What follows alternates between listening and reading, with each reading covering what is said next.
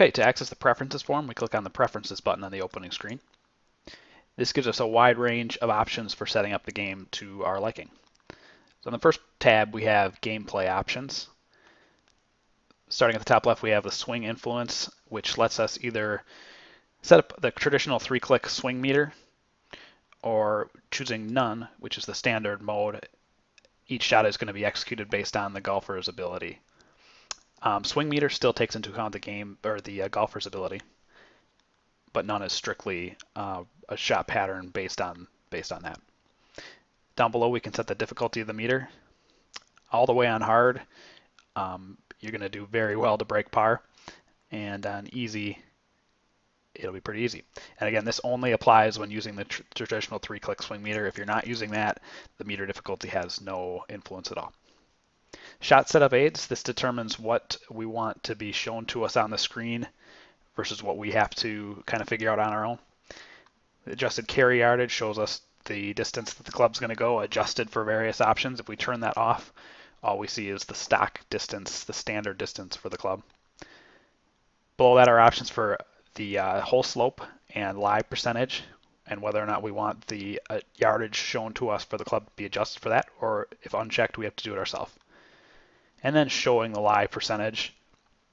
Generally, we're going to want that on, but if you want to experiment with turning it off and guessing at what the lie might be, you could do that too.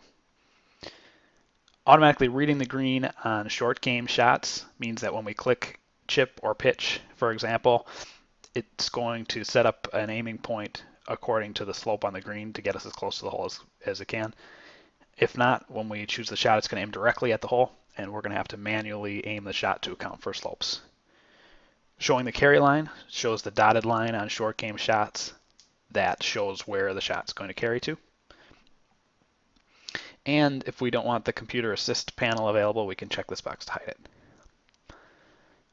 Below that, we have some options for the game screen cursor and the color of the mouse label on the green. When we move the mouse over the green and get the yardage, we can choose lighter, darker, or black, depending on your preference and how well that blends in with the green.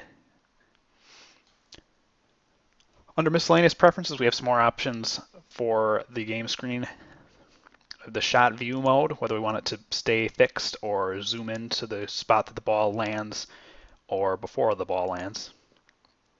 Show the zoomed green view is the pop-up green when the ball is within about 8 feet of the hole. This show terrain option automatically shows the terrain around the green or around the hole before each shot.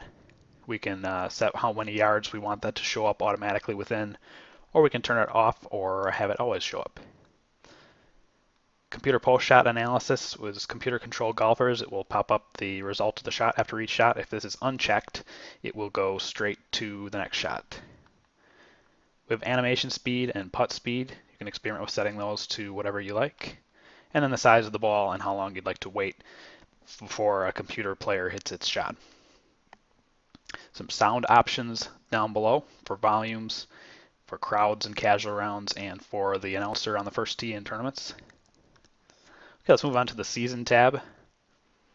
Here we can choose what year we want our season to start on, what year is displayed on the schedule, and then the standard driving distance average, and some modifiers for the particular era that you're using. These can have a significant effect. For example, if we lower the putting slider by 1.5, everybody in the season is going to be rated about 1.5 lower effectively than their real rating.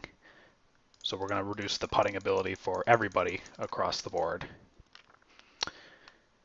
And then we have the starting month for the schedule, the type of wood, whether we want metal or woods, and the default tee, or when we create a casual round or a tournament, that's what it's going to default to.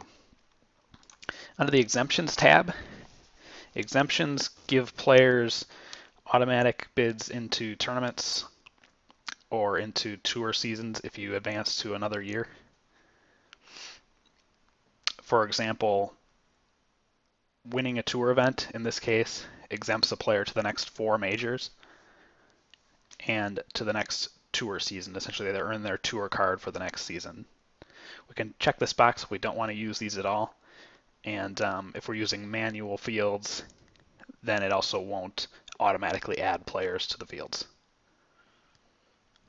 Reset options. We have options to reset the current season folder. We can reset the current year only, reset only the stats. This will not reset the tournament results. It'll just clear out the stats to 0. Reset the core stats, and then default all club selections. A complete reset resets all of the stats to 0 and clears out all of the events on the schedule, resets all of the events so we can start from scratch with the season. Records, we have options to clear season and all-time records or reset all-time records to historical records. Add final season to records adds the complete season stats to the record book.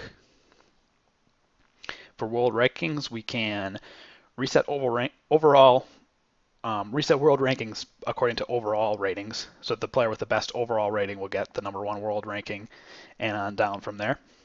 We can set all ratings or all rankings to 0 and start from scratch. Or we can reset to the start of the season. This will reset to the actual rankings as of the start of the season that are included with the season file.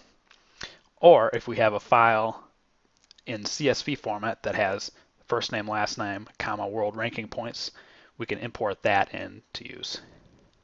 And then we can reset the team stats.